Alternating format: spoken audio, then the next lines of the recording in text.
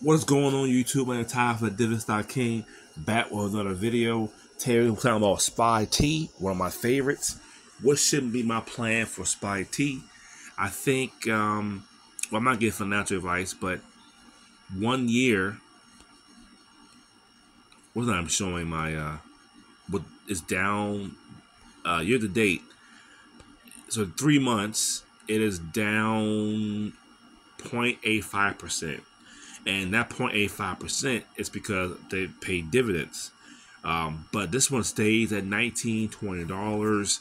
And I like it. I got 3 shares, and I like it because they're paying a dividend of 32 cents a share, which is pretty nice. Now, in contrast with this stock here, SPYT, SVOL is a little bit more. SVOL is a fan favorite, but I only got half a share. And SVOL is paying 30 cents, right? And it's $22, and SPYT is $20, paying 33 cents. So it's about $2 cheaper, and the dividend is like 2-3 cents more.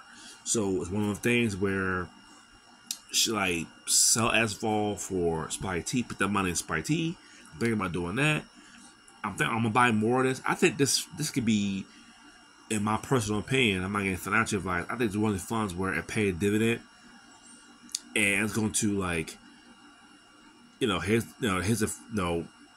see it drop here. It was a 3.20 and then drop here. That's a dividend coming out, and it stays there. It went down as low as 1911, and it's back up to 1982. So I think this is one of the things. They give you 20% yield, solid yield. Again, if you're not paying more than 10% yields, I probably won't look your way, right? I mean, at this point in time, you're not paying at least 10%.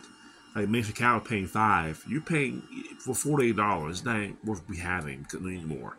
If you're not paying 10%,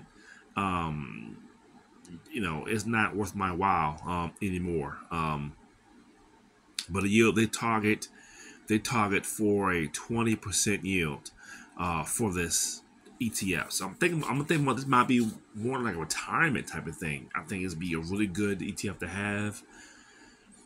I think you could just use dividends as much as you want because the price probably stay the same. The dividends be stable, but nothing's perfect or nothing's hands off.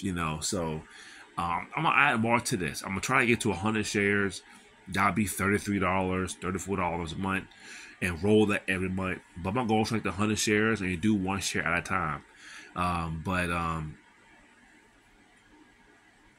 They try to target 20%.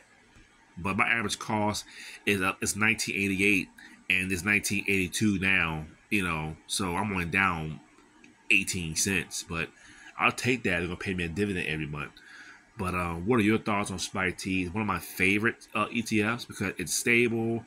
I think it's one of the ones that it pay you $1,000 per month. I think it's going to pay you $1,000 per month, and the price stay the same.